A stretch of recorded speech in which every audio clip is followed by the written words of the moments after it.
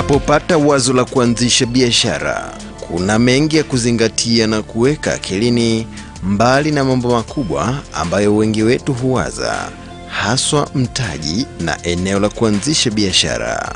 Huenda lugha ya biashara ikawa sio kitu kinachoweza kuzingatiwa na baadhi ya wafanyabiashara na wajasiriamali ambao wana mawazo ya kuanzisha biashara. Lakini ukweli ni kwamba lugha ya kibiashara ni jambo linalopaswa kutupiwa jicho la tatu. Katika lugha ya kibiashara kuna mengi ya kuzingatia, kama ambayo tutayaona kwenye mjadala wa hii leo, ambayo yanaweza kukuza ama kuirudisha biashara nyuma. Huenda matumizi mabaya ya lugha katika biashara yasigundulike mapema wakati wa kufanya upembuzi yakinifu wa biashara, haswa pale biashara inapokuwa haiendi vizuri. Kwa kuwa mfanyabiashara au mjasiriamali hukutana na wateja wa aina mbalimbali kwenye shughuli zake ambao wana tabia tofauti tofauti. Lugha ni jambo la msingi ambalo litaamua kuwafanya wateja wako wawe wa kudumu au waache kabisa kununua bidhaa na huduma zako. Na hapo basi tukiuendeleza mjadala.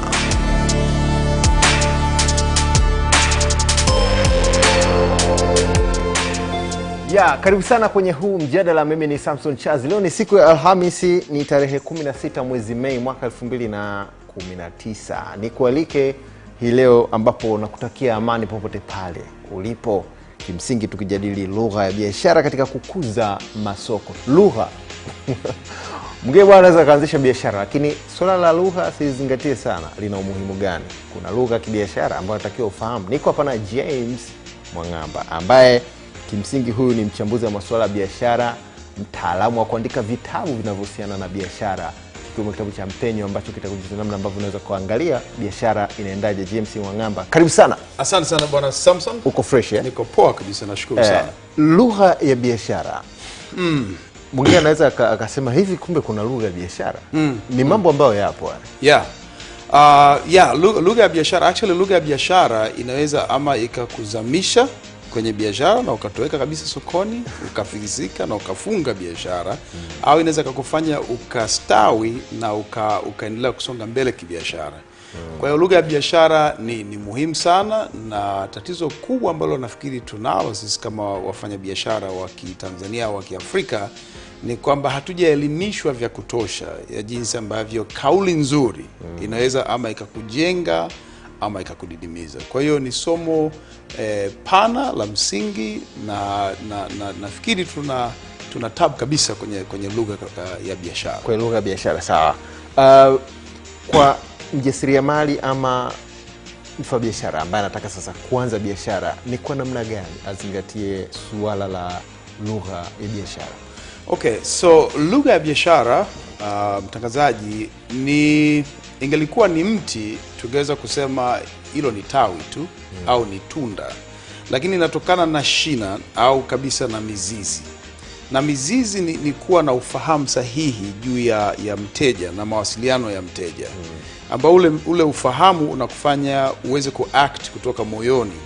Kwa sababu ni lazima watu wafahamu kwamba lugha ya biashara ni matokeo ya swala zima la kumjali mteja. Okay. Whether ni mteja wako tayari au anatarajia kuwa mteja wako au ameshamaliza biashara na wewe. Kwa hiyo watu lazima wafahamu kwamba ni vizuri kila mtu akaboresha ule uwezo wake wa kumhudumia mteja. Kwa mfano mimi na rafiki yangu mmoja ni Marekani ambaye anaishi hapa Tanzania. Juzi aliniambia akasema, bwana unajua mimi hapa napoenda kupata huduma sehemu yote katika nchi. Huyu ni rafiki yangu ananiambia. Anasema sehemu yote napoenda kupata huduma sitegemei kupata huduma ya mteja. Yaani kwa lugha nyingine anasema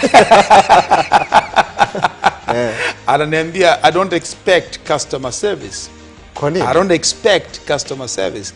Kwa nini? Kwa sababu huyu ndugu yangu ameumizwa mara nyingi sana. Hajapewa huduma ya wateja. Hajaambiwa vitu vidogo kama vile asante kwa kuchukua kwa kufanya biashara na mimi. Unaniambia kitu kina mantiki. Kwa Marekani this is a big deal. Kwa Marekani hili ni jambo kubwa. Sasa yule rafiki yangu ananiambia mimi Kwa hiyo kwa lugha nyingine, na maana yeye anapopewa huduma ya wateja ndio inakuwa exceptional. Yaani anasema at least hapa kuna mtu mmoja ana lugha ya biashara. Okay, James, manake ni kwamba kuna mfanyabiashara kumuuzia mtu lakini kumbe kumkarimu na lenyewe ni kumkarimu, kwa sababu yote hiyo ni language, yote hiyo ni connection, ni kuconnect na mteja wako. Kwa hiyo unaposema lugha, ndio maana nikasema aka ni kama vile ni katawi tu. Okay. But there is a deeper problem. Yani kuna tatizo zito. Na tatizo nzito ni kwamba kacha yetu au utamaduni wetu hatujajengwa kwenye utamaduni wa kibiashara wa kumjali mteja na kuconnect naye. Wakati unaendelea umepita nje huko kidogo, jumlisha na rafiki yako, experience yako ikoje katika suala hili? Ni kweli kwa baadhi ya Tanzania kuna shida kidogo? Mfano mwaka 2012 mimi nilikuwa Marekani kwa mara ya kwanza. Na nikiwa pale Marekani katika ile hoteli nilikuwa nakaa sitasema ni hoteli gani. Asubuhi moja AC ikawa imeharibika. Kwa hiyo ikawa inavuja maji, kiyoyozi, maji yana flow pale ndani. Na mimi nikasema hili ni jambo la kawaida tu. Kibogoboko.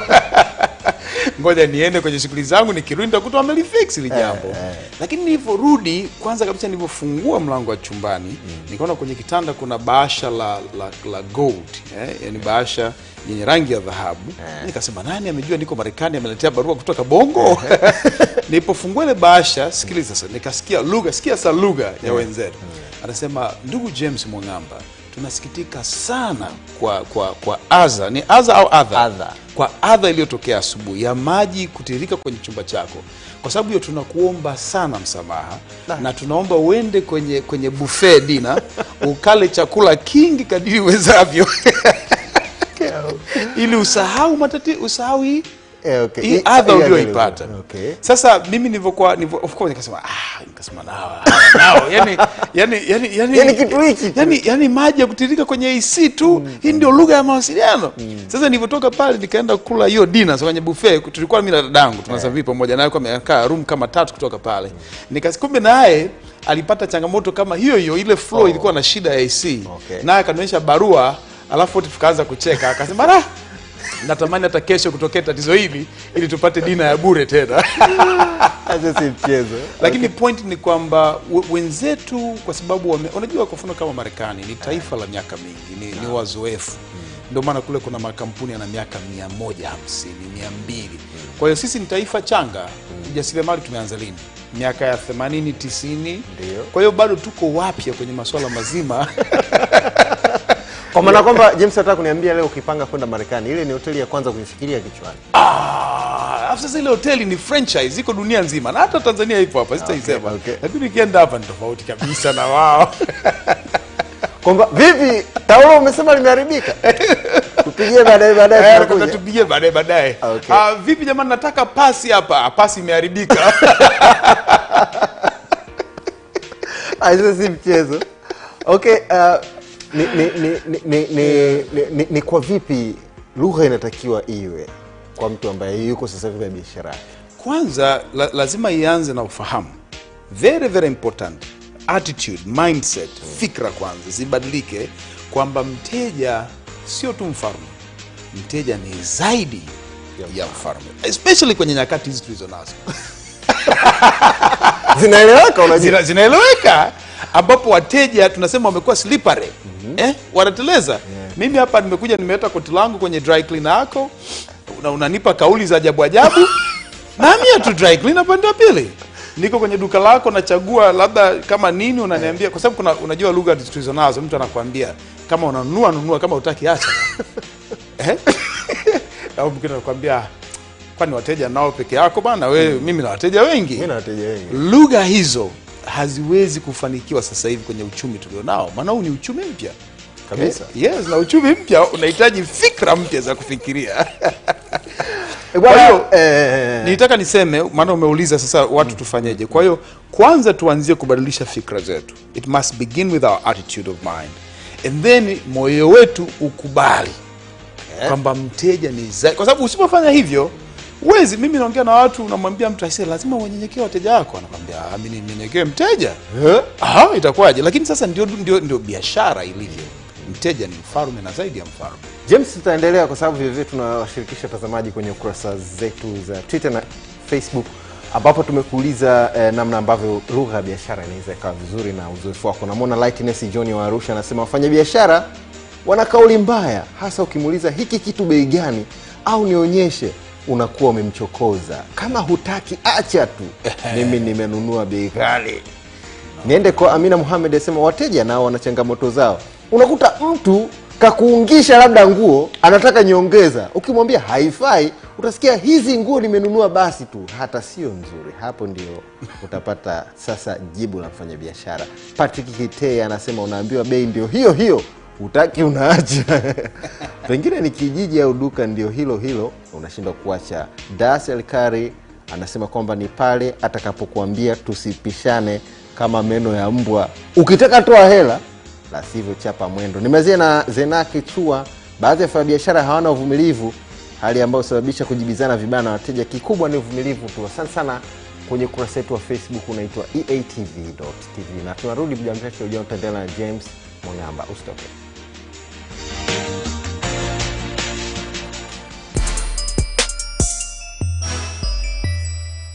Unapozungumzia kupendeza, haja yako ni lazima itimie ndani ya duka lililosheni nguo za kisasa na zinazoendana na wakati. Unazungumzia duka lenye uwezo wa kukuzia viwalo kwa bei ya promotion kila siku, sio mpaka sikukuu. Ndio maana maduka ya Chilu Latest Wear yana kazi moja tu ya kukata kiu yako ya mavazi. Chilu Latest Wear ina mizigo matata kutoka nchi za mabara ya Asia na Ulaya, zikiwemo t-shirt, jeans, raba kali, kofia pamoja na accessories za kisasa za kutupia. Maduka ya Chilu Latest Wear yapo Temeke mwisho mtaa wa Likwati, na pia ndani ya Kariakoo mtaa wa Kongo na mtaa wa Pemba. Kwa mawasiliano zaidi piga simu namba 0773990014. Chilu Latest Wear inakata kiu yako ya mavazi. Somo la leo ni chunusi na chunusi pia.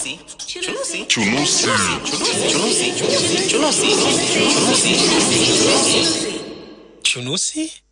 Zuia kuenea na Protex Deep Clean ambayo husaidia kuondoa uchafu na mafuta yanayoweza kusababisha chunusi na kuangamiza kwa 99.9% ya vijidudu. Ala. Habari. Husaidia kuondoa mafuta na uchafu ambao unaweza kusababisha chunusi.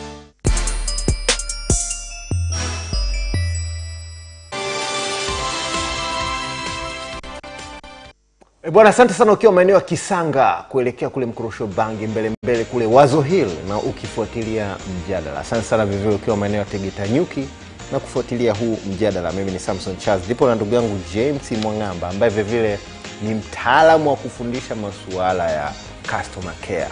Niko naye hapa tukijadili lugha ambazo mtu anaweza kutumia kwenye biashara. Katika mitaa mbalimbali pia tumezungumza na baadhi ya wateja ambao huwa wanafika katika biashara mbalimbali, na haya ni maoni yao kuhusiana na lugha za biashara.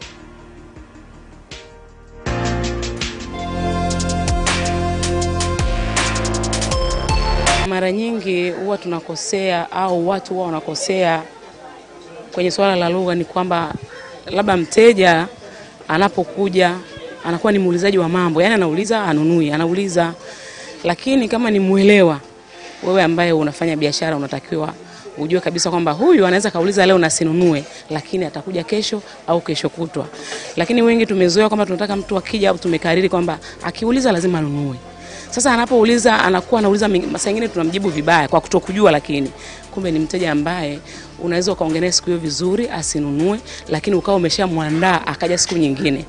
Kwa hiyo niseme tu tunajikuta sasa tunakuwa tunaongea na wateja vibaya pasipo kujua kwamba lengo la mteja ni nini. Lugha inategemeana na mteja anavyokuja, lakini nilichokiona mimi kwamba kama mfanyabiashara utakiwi kuwa na jazba wala na hasira. Wewe ndio unatakiwa uwe chini ya mteja zaidi. Akija mkali basi ujue utamtizi vipi ili muende sawa. Akija mpole basi muende vile kiupole. Mteja mwingine anaweza akaja kwa ukali, ana hasira yake kutokana yeye kwa sababu ana pesa yake, usipomhudumia ataenda sehemu nyingine. Na wewe ukiangalia wateja karibu wote wanafanana, kwa hiyo utakuwa mkali kwa wangapi? inaweza ikawa ngumu kwako, ukaona biashara ngumu, kumbe kauli. Lugha ya biashara inatakiwa kwanza wewe mwenyewe uwe mjanja, ucheze na akili ya mteja. Ujue kabisa kwamba hapa huyu mteja mimi naongea naye. Tuseme kwa mfano mteja amekuja anauliza kitu fulani, labda mafuta fulani.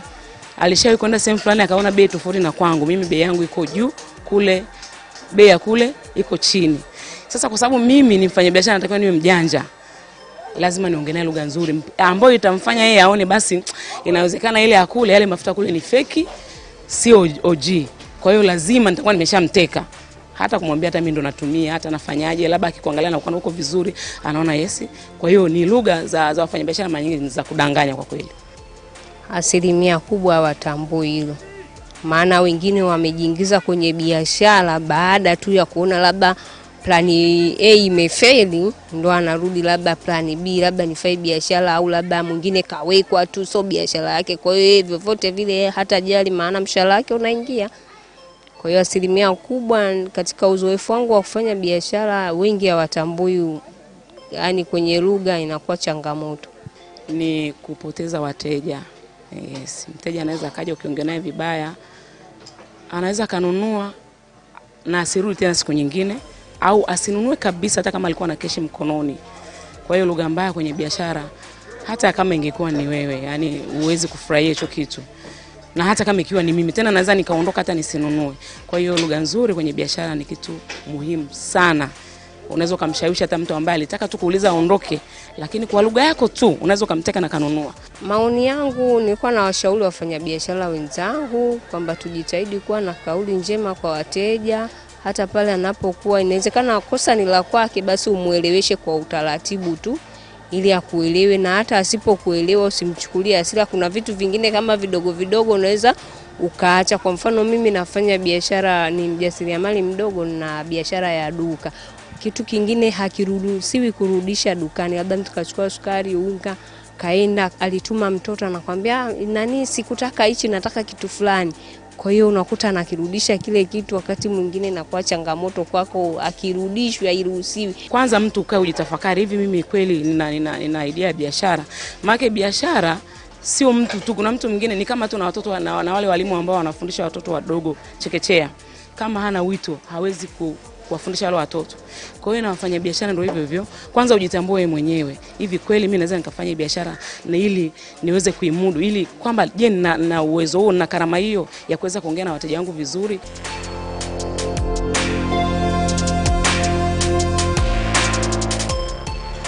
Karibu sana, ndipo na ndugu yangu James Mwangamba hapa ambaye ni mtaalamu wa masuala ya biashara. Unajua ili swala la wateja. Ndio. Kuna wateja ndio wanabo, yani kuna mtu ana James tunakatiza hivi unauza vitabu. Right. Unafika mpaka karibia mita 18. Bwana njoo, unafika. Ishi ngapi? Unaambia labda SPF ngapi? Labda 20. Anakuambia poa bwana. Nilikuwa tunaulizia. Unajua amekurudisha. Ndio. Na anajua lengo huu ni mpigo. Lakini sasa nashukuru kwanza baadhi ya wachangiaji wamezungumza mambo ambayo ni ya msingi sana. Sio kila mara unapotaka kuuza product yako au bidhaa yako lazima mtu anunue pale pale. Lakini kumbuka utakuwa umefanya marketing, yani utakuwa umefanya kama sasa kauli nzuri ni kama kujitangaza, kwa sababu huyu mtu hii ikishaingia kichwani tayari, kesho akiwa na hela, kama ulimwachia contact atakupigia, au kama ataikuta hiyo bidhaa sehemu nyingine atanunua. Kwa hiyo tuwe na ile long term thinking, fikra endelevu, kwamba kauli unayoitoa leo kwa mteja ni kama unapanda mbegu kwa ajili ya kuvuna kesho. Kinachotusumbua sisi ni ile tunasema quick return syndrome, ni ile tabia ya kutaka yani ufanye leo biashara. Mtu amekuja kununua, kuulizia unataka anunue leo. Na leo duka lako kama ulikuwa na vitu vimejaa viishe leo. Sasa biashara haiwezi kwenda kwa style. Inakuwa sio hivyo. Lakini James, unajua kuna suala la maisha ya mtu binafsi. Tunamkaga na stress. Sometimes mimi sijui umemkaje. Ndio umeenda zako pale dukani, mkiwa kuja na kakutia singi kitandani hivi. Wakuta tu na wateja. Kuna namna ya kujaribu kudhibiti hiyo. Ni lazima kila mfanyabiashara ambaye anataka kukua, nikisema kukua maana yake wateja wako ulionao kwanza wasiondoke. Pambana, pigana, toa kauli nzuri ili wateja ulio nao kwanza wasiondoke. Yeah? Alafu 2, hawa ambao unao wafurahie. Hiyo ni hatua ya pili. Alafu 3, wakuletee wengine. Sasa ukiwa na hayo maono au na hiyo vision, maana yake utatenganisha hisia binafsi, tunaita moods and stresses na hisia za kinyumbani. Utatenganisha na kazi yako. Kwamba ukiingia kazini, sahau mambo ya nyumbani na vaa sura ya kazi. Tabasamu, furahi, na wateja wanaifeel hile. Hata kama unaongea kwa simu, ukidabasamu kwenye simu, mteja kule anaongea nawe anajua huyu mtu anatabasamu, kauli yake ni nzuri. Yeah. Kuna hili suala la mfanyabiashara, unafika pale anakuambia, unajua hii simu ni nzuri sana, sio kama ile ile sehemu nyingine. Yaani anaipamba mpaka wateja siku hizo wanasema hii ni lugha ya biashara. Unakuta kabisa unanunua maharage ambayo kuiva ni shida. Yaani unanunua maharage ili kuchochea lazima uweke ratiba nyumbani karibia wiki nzima. Lakini mtu anakuhakikishia yani ile inakuwa ni sahihi kibiashara. Hapana. Ni uongo. Wanasema never over promise and under deliver. You can do the opposite. Under promise and over deliver. Alright. Yani kwamba ukitaka kuwa ukitaka wateja waendelee kumiminika kwako, kwa sababu wateja kuna kitu inaitwa word of mouth. Wateja wanaambizana. Wanaambizana kwamba bana ukila chakula pale utaenda hospitali. Ushapoteza wateja tayari. Na ukienda pale ukinyoa nywele, I say utatoka mtu mpya. Wateja huwa wanaambizana. Kwa hiyo wewe unajua, weka maneno machache, kazi kubwa. Sio maneno mengi, kazi ndogo. Kwa hiyo siku zote wewe zungumza kwa kiasi cha katikati. Usiwe na haraka sana. Unajua, kwa sababu ukitaka kutajirika kwa haraka actually hutatajirika. Yeah. Ili ni somo kubwa sana. Narudia tena. Labda niangalie hata kwenye kamera. Ukitaka kutajirika kwa haraka, ukitaka kutajirika hautatajirika. Utajiri unakuja taratibu, unajenga. Ni one customer at a time. Mteja mmoja anakuja, anafurahi, wa pili, wa tatu. Mabilionea wote tunaowajua walianza hivyo. Wote tunawafahamu. Wewe nitajie bilionea wote. Tunaanza na one customer. Alafu mwingine. Labda kwa sababu ya teknolojia sasa. Hata technology zenyewe, mtu anapoanzisha application, haanzi na watu maelfu. Anaanza na mtu mmoja wawili, and then ndo anakuwa multiplication. Sawa, kwa msisitizo pale ambapo ulikuwa unakazia. Kwa hiyo ambacho tunakosa ni asante. Tunakosa asante, tunakosa shukrani, tunakosa subiri, na pia tukumbuke tuepuke na maneno ambayo ni negative. Kwa mfano neno kama no au hapana. Kwa mteja inatakiwa unaposema neno hapana, labda mteja amekwambia bana, mimi naomba nipe labda offer. Wateja wetu wanataka offer, au hebu nipe nyongeza. Mtu amekuja amenunua chumvi, anasema sasa si unipe nyongeza? Wewe unaambia hapana, mimi sitoi kabisa nyongeza. Unapotumia neno hapana, lina very powerful impact kwenye biashara. Sasa badala ya kutumia hiyo kauli yenye nguvu hivyo, tumia lugha ya pole. Sema nasikitika mteja, labda kwa kweli kwa sasa sitaweza kukuongeza kwa sababu kipimo changu ni bora, na kwa sababu bei yetu ndio hivyo, au tunanunua kwa bei. Always epuka maneno kama hapana, sijui, utaratibu hapa hatuna kwenye biashara yetu. Hayo ni maneno ambayo yanafukuza wateja. Hawatakwambia, na wateja wanapoondoka wako aina mbili. Kuna wateja wanaitwa kuna talkers. Talkers analalamika wewe nini afa naondoka. Alafu kuna walkers. Walkers maana yake anaondoka kimya ila huyu kumuona tena. Kuna eneo hapa Tanzania ambalo hutaka urudi. Of course. Wewe hapo? Kabisa. Lakini naogopa kuyasema baadhi ya maneno. Bwana James, Instagram watu wanakupataje? Watu wana hamu kuchati naye. Asante sana Bwana Samson. Instagram natumia James Mwangamba. Jina langu mimi ni James Mwangamba. Sasa wa Marekani bwana wameninyima hiyo nga. Kuandika tu James Mwangamba. Utanipata hapo na utakuta na information, course zetu, kitabu hiki cha mpenyo na information, mpaka tuna offer ya DVDs tunazigawa sehemu mbalimbali for free. Shukrani. Unajua Mwangamba pale Kawe, wazungu washindwa kusema Kawe. Sasa inaitwa Kawe. Wazungu wachemka vitu vingi sana. Hata Msasani pale kulikuwa na mtu anaitwa Musa Hassan. Sasa sema Msasani. Asante sana. Bwana, nashukuru sana. Ndio kihivyo. Mimi ni Samson Charles, na kwa nguvu za Mungu tunakutana tena kesho. Sema na iwe hivyo.